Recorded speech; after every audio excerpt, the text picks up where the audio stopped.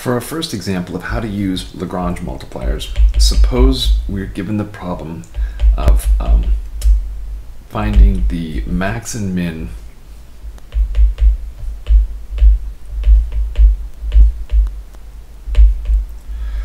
of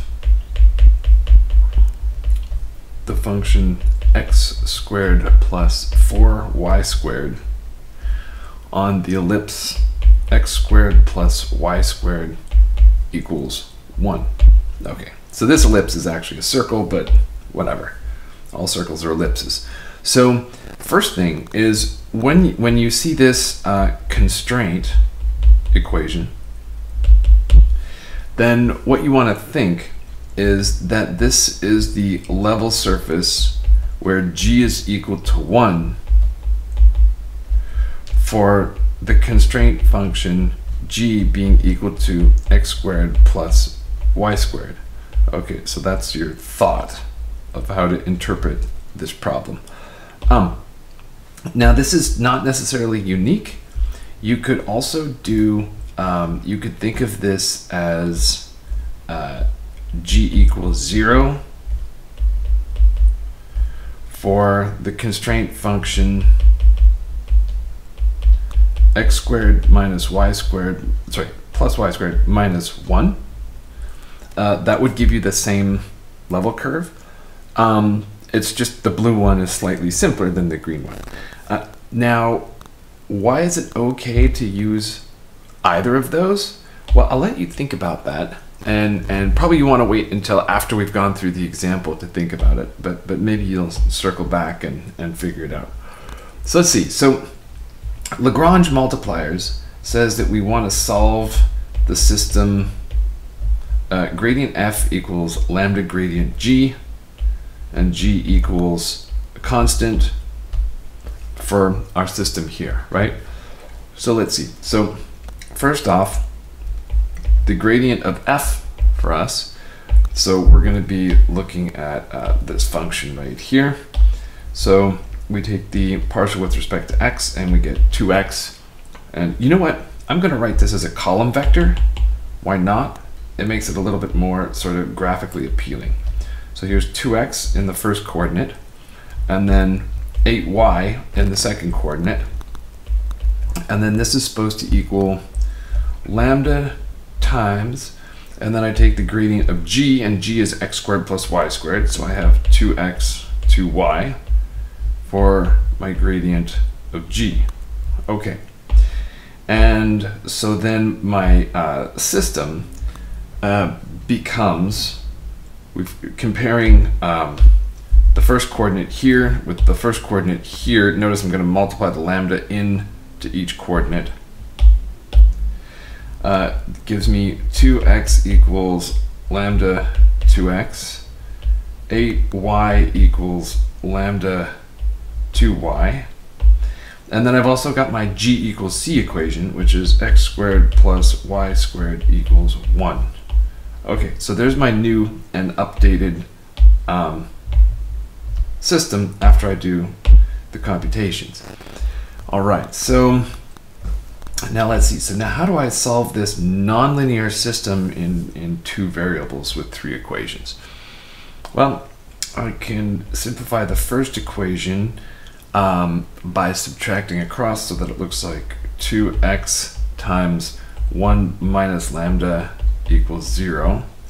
And the next one gives me, factoring out the 2y, I have 2y times 4 minus lambda equals 0. And I still have x squared plus y squared equals 1. Okay, so from the first two there, let's see that the top one implies that lambda equals 1 will give me a solution, and the second one implies that lambda equals 4 will give me a solution. There's also other things that would possibly work here, right? Like if x is equal to 0, and the second one suggests that if y is equal to 0, then I get a solution. Okay, so we'll keep all that in mind. So we have multiple possible solutions. And in general, this is what you'll find, because a function can have many local minima and local maxima, and saddle points and whatever else. So let's see. So we often have to work through these possibilities on a case-by-case basis. So let's see. So let's take the case when lambda is equal to 1. Okay. So if lambda is equal to 1, then what? Then our system is looking at the first equation just zeroes out. The second one becomes 2y times 3 equals 0. So that's this one. And from that we see that y is equal to 0. And if y is equal to 0, then x has to be plus or minus 1, coming now from the constraint equation. Just substitute y equals 0 in there, and I get x squared equals 1. Actually, yeah, I skipped that intermediate step, but why not include it? X squared plus 0 equals 1, so x is plus or minus 1. Okay. So then that gives us possible critical points of 1, 0, and minus 1, 0. So this is our list of points to check over here on the right. And let's see. So now backing up, we have the case when lambda is equal to 4. That was the second thing we noticed. So for this one, let's see. Then the second equation in our system zeroes out. The first equation gives us 2x times minus 3 is equal to 0, which implies x has to equal 0, which implies this time, so we've got 0 plus y squared equals 1. So y is equal to plus or minus 1. And that gives us a couple more points to check, namely 0, 1, and 0, minus 1. Okay, so now we have 4 places to evaluate f. And now, going back to what we saw before, originally I said, well, we've got lambda equals 1 or x equals 0, and we've got lambda equals 4 or y equals 0.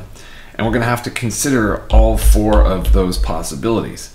However, in the consideration of just lambda equals 1 and lambda equals 4, we already got the situation where y is equal to 0 and x is equal to 0. So those are covered. We don't have to go back and look for them again. In practice, if you do go back and look for them again, nothing bad will happen. You'll just come back with the same answers and you'll have done a little extra work, unnecessary work. But it's not an unmitigated tragedy. So once you've found all the possibilities, then you just evaluate the function there.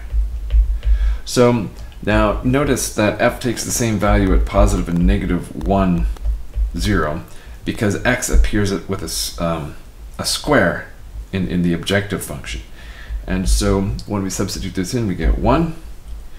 And then when we look at 0 plus or minus 1, we end up with 2. And so we've discovered that these are the minimum values and these are the maximum values for this particular function. And to see what that looks like, let's drop in a picture. There we go. So you can see that if we look at where x is equal to 1 and y is equal to 0, then we're on this point on the axis, and this is I've got these color coded so that the blue values represent lower values of x and the orange values are higher values of f. So f is increasing as we go out this way, and you can see they're labeled. So this is where f takes the value 3, this is where f takes the value 6, and so on and so forth. The outermost ellipse here is where f takes the value 8.